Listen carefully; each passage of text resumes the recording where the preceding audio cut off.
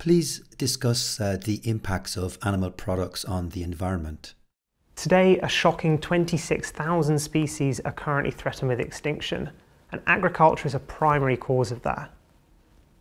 Animal products use over 80% of the world's farmland, contribute 60% of food's greenhouse gas emissions, and 60% of our nitrogen and phosphorus pollution, as well as using a third of the world's water. Despite that, they provide just 37% of our protein and 18% of our calories. Please tell us about the trends in the meat and dairy industry. The forecast for 2050 is that we'll be consuming 1.3 trillion litres of milk and 500 billion kilograms of meat. That's a 60% increase on today, and that's going to come with tremendous environmental costs.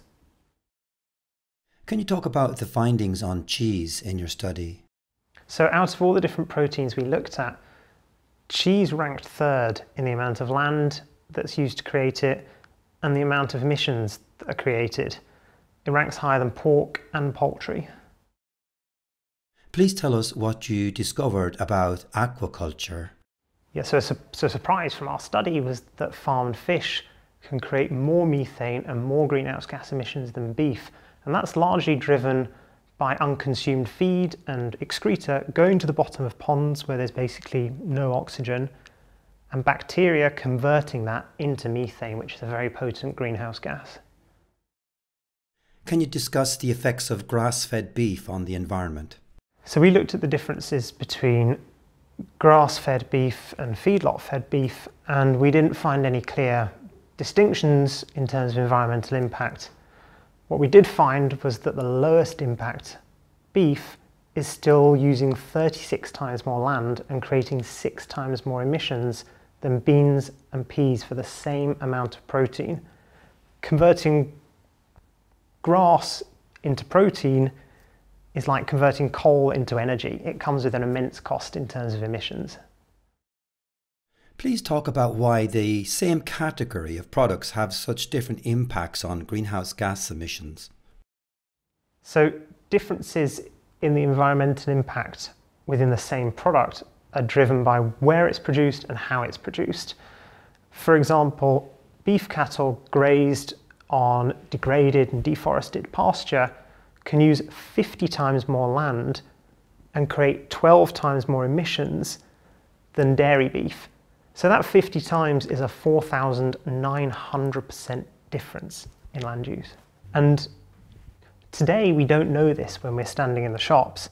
Two products that look exactly the same can have dramatically different impacts on the planet. How can producers farm more sustainably? So there are about 500 million farms in the world, and our evidence showed that all of those farmers need slightly different ways to reduce their environmental impacts. For one farm, it might be changing your cropping practices. For another, it might be changing fertilization practices. And one way that farmers could understand their own impacts and how to best reduce them could be through using digital tools that allow them to quantify these impacts and then reduce them. Are there benefits for farmers to move from livestock production to producing plant proteins? It's not always possible for farmers who are producing animal products to switch to producing plant-based proteins, because a lot of land of the pasture globally, about 2/3 isn't suitable for crop production. The remaining amount of pasture, the other third, is suitable for some form of crop production. So for many farmers, it's not actually going to be possible to switch what they produce. But equally for many, that is a possibility, and largely that's got to come from changes in demand from consumers. What can governments do to help farmers and businesses towards sustainable practices? I think for some farmers, there is the potential to change what they produce, and we need market opportunities, more demand for sustainable, low impact and plant-based foods to create those opportunities for producers. Equally, for many producers whose land isn't suitable, there isn't an opportunity, and that's an important consideration, something we need to think about, something our policymakers need to think about carefully. Firstly, governments and policymakers need to take these issues need to take environmental issues far more seriously than they do today. Specifically, some things that they could do is, one, require mandatory environmental labels on food. That would provide consumers with information they don't have today. It would encourage producers to compete not just on price and quality, but also on environmental issues. It would also create information in the whole food supply chain for different policies, such as taxes on unsustainable production and subsidies for sustainable production. So policymakers in general have got to take environmental issues far more seriously than they do today and put them much higher up the policy agenda. One specific thing that came out of our study that we think policymakers should be doing is mandatory environmental labelling on food. What that would do is provide consumers with information on environmental information on what they're actually consuming, and encourage more people to think about the environmental impacts of their choices every time they're in the shops. Secondly, it would encourage producers to compete not just on price and quality, but also on environmental issues. Thirdly, it would mean that policymakers can do things like link subsidies and taxes to sustainability rather than just how much is produced or how much land is used.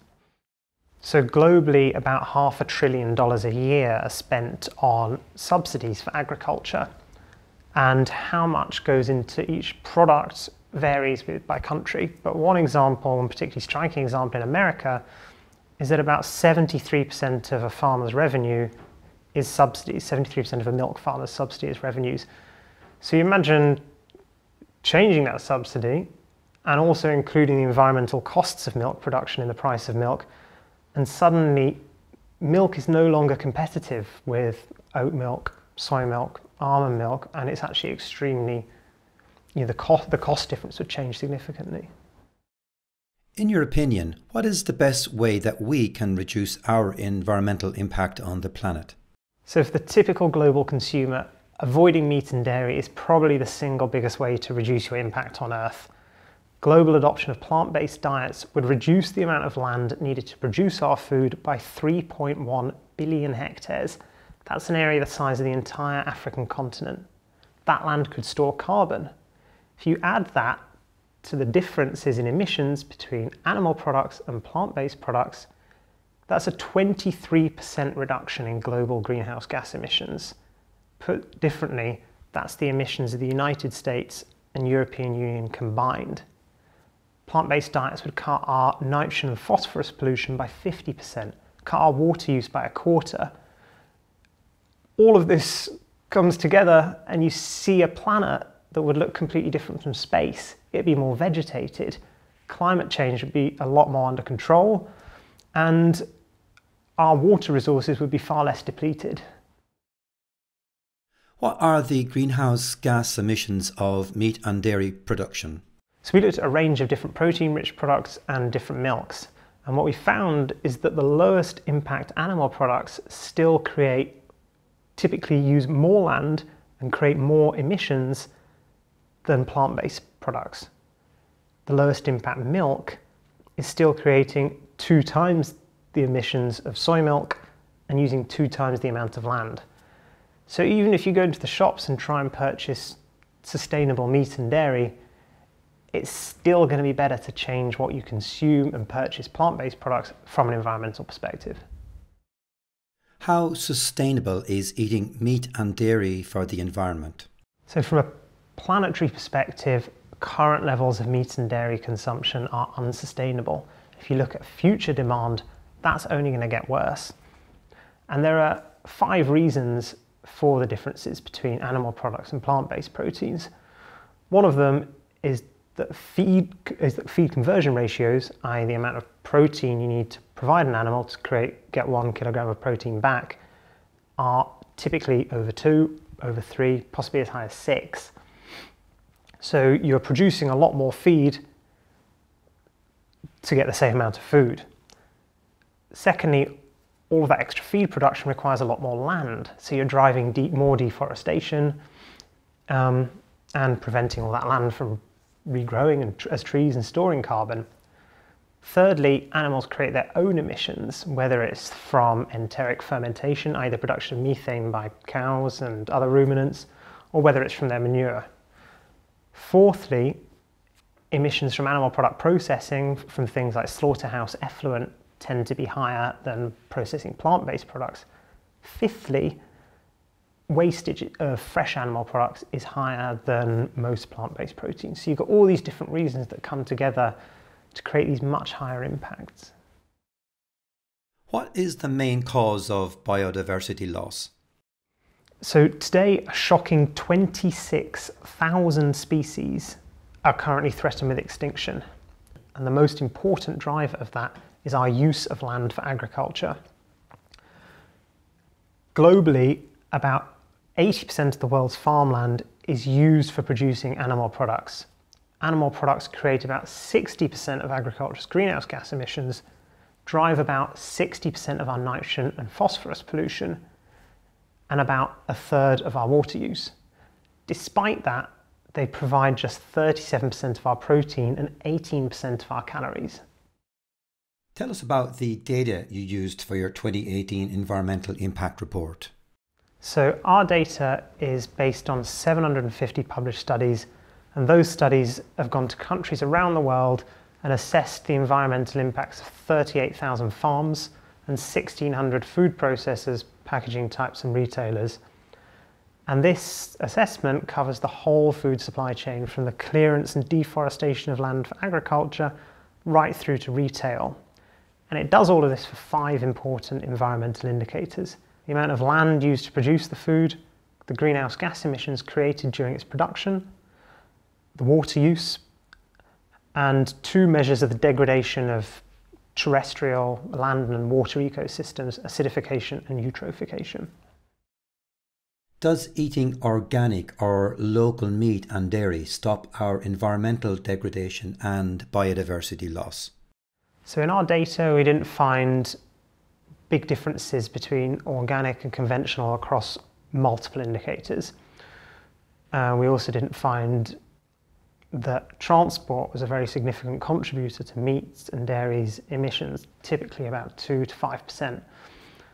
What we did find is that no matter how you produce animal products, even the lowest impact forms of production still create higher emissions and use more land than typical vegetable proteins. So that's saying something really important. That's saying that even if you go into the shops and try and purchase sustainable meat or dairy, it's always going to be better to purchase vegetable proteins instead. What are the greenhouse gas emissions emitted by beef versus tofu? So to produce 100 grams of protein from beef typically creates between 10 and 105 kilograms of greenhouse gases. For tofu, to produce the same amount of protein, creates just 2 kilograms of greenhouse gases. So agriculture has transformed the planet like nothing else. To produce milk, we farm an area about the size of Brazil. To produce beef, we farm an area about the size of Canada, the United States, the whole of Central America, Venezuela, Colombia, and Ecuador combined. To produce eggs, we farm an area the size of Sweden. To produce aquaculture feed, an area about the size of the UK. In total, animal products use 3.4 billion hectares of farmland. A plant-based diet would reduce the amount of land required to produce our food by 3.1 billion hectares. That's an area the size of the entire African continent. That includes about a 20% reduction in the amount of arable, i.e. prime cropland, we require. So the current forecasts are that by 2050, we're going to be consuming 1.3 trillion litres of milk and 500 billion kilograms of meat. That's a 60% increase on today, and that's going to come with tremendous environmental consequences. So the only way to tackle the magnitude of this problem is if producers, consumers, and policymakers take this issue far more seriously than they are today.